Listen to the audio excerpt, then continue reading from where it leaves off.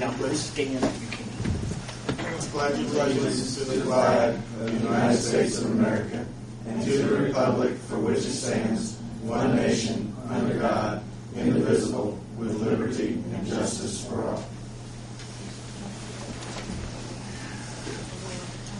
Once again, good evening.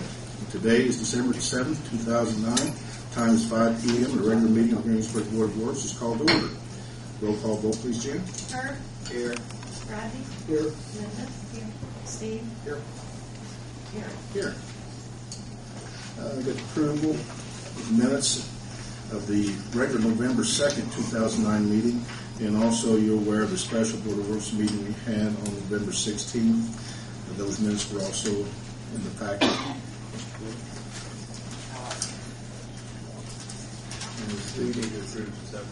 We can approve them together if there are no additions or amendments or changes.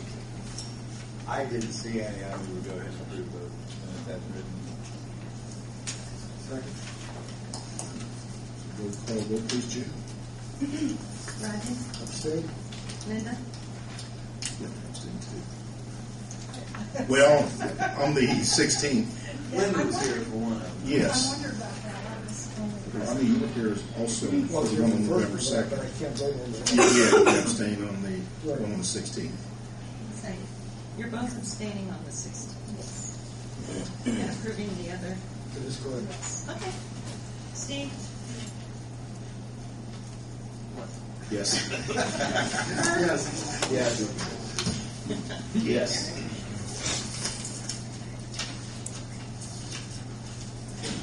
First item on the agenda tonight seems to be no old business.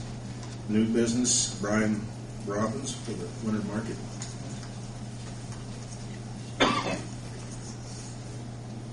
Hello. We're looking after the success of our last, I guess it would be our fourth year of the farmers market there on the square. We've had requests by both the customers and the vendors actually to see if we can hold a winter market here in Greensburg. Winter markets are not as frequent as the summer farmers market, which is every Friday. These would be held once a month, and we were looking for a location. And honestly, the best location we thought that was still in a walking distance of downtown and such would be the gymnasium here at the City Hall. It would be on a Saturday, roughly from 9 to noon. It'd be the third Saturday of every month, going up to say April. This would be one of the few farmers winners markets in the area. Bloomington has one. But in this region, really, this would be kind of unique. So we would expect some different vendors, in addition to those who expressed interest during the summer this year. We realized this would be a new venture for the city, and letting us use something like that, the gymnasium like this. Our insurance does cover. I made sure the Tree Cities insurance covers voluntary and accident, the coverage is there from our insurance in that case. But again, we would probably want to open up around 8 o'clock in the morning, let them come in, set up, open it all up for 9, and then shut it down at noon, and probably we'd have everything closed up by about 1 o'clock. And this would be the third Saturday of every month. And not every month, excuse me, up to about April from start. We would love to start December, but we understand if things can't progress that quickly, we can move it to January. It'd be something we would try, and we feel we would like to have it still in as close to part of the city as we can. That way people could still walk. You don't have a long drive, say, out to the fairgrounds or so. It's more of a community event, and we were just going to try to throw it out and see what you guys thought as far as use of the gymnasium for such an event. So when would be the last month? Probably April. A lot of that would depend on what the vendors had. Primarily what you're going to have for these markets are the ones who have meat. You'll have some baked goods, you'll have some crafts, you'll have some people have hothouses and stuff for tomatoes, and so you get some vegetables, but not quite the variety you'd have during the summer, but still some nice items, and that's also be a good money maker for the local community. You know, those who have some entrepreneurial businesses and stuff, be able to have an outlet for them as well as the region itself. How would people get in and out of the gym, Brian? It would probably be through the 2 doors there. That's what also made it so attractive, is that if we would be able to lock the other doors to the city hall, because we don't want people waltzing around inside the city hall. We could open up I guess these corner doors here. They're wide enough to where they can load in and unload easily. It's ramp access, as I recall, out there. You have a great parking area here, and we feel.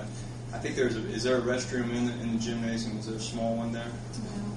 No. Not here. There's one in Roseman. Okay. That we can address that issue if need be. But none of us have any. We want to be able to shut off the rest of the city hall so people aren't wandering around or anything like that. Kathy, you have a comment? Yeah, the thing with locking the other doors is it breaks fire code to do that. Okay. And as far as a restroom, there's not one. It has to be ADA compliant. The restrooms? Okay. And there's not one in that area that is ADA compliant. Chief? Mayor, this is the first I've heard of this, but I think you would need to consider, in the Board of Works, security of the premises being a government building. With private businesses being allowed to do business in the building, that area would need to be addressed. Make sure that the building stays secure and things are maintained, since it is after hours on a weekend. Yeah, these are all very stuff. According to fire code, how many exits are required? It's based off of the number of people that would be in there. Again, in most cases, there's no way you're going to lock those doors down. Yeah. There's no lock mechanisms in place on them. So once you're inside, it's a matter of hitting the panic hardware to get out. So I don't necessarily see that being too big of an issue. But again, the bathroom issue, I think, would become one. And I definitely agree with Brian on the security issues.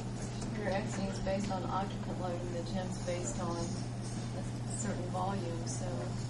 But they would still be able to exit down those hallways there's no way you and can all lock that. it. You can't lock There's it no way from you the can do it. outside. So. Well, yeah, lock maybe was a bad term to use. I mean, we can only set vendors up in front of But again, as long as you've got some type of security in the building, So, I don't know that it matters whether you've got certain areas locked down or whatever. But I mean, you could. well, I can be near them to make sure nobody. We can definitely do that just to make sure. I mean, the main point is not to have people running off. And there are restrooms in that north-south hallway over there. But again, we've got other occupants that utilize that. So again, we would have possibly a security issue if necessary. Again, one bathroom says handicap, but I don't know. No, it doesn't meet Okay. today's requirement.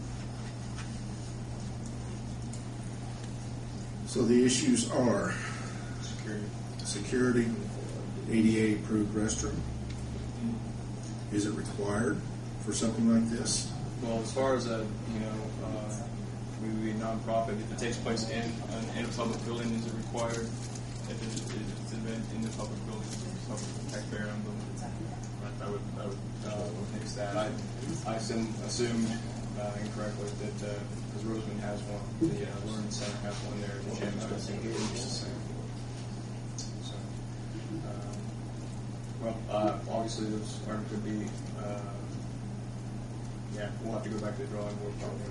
At least the restroom becomes a security issue as well, because we obviously don't want to endanger the building or anybody inside it.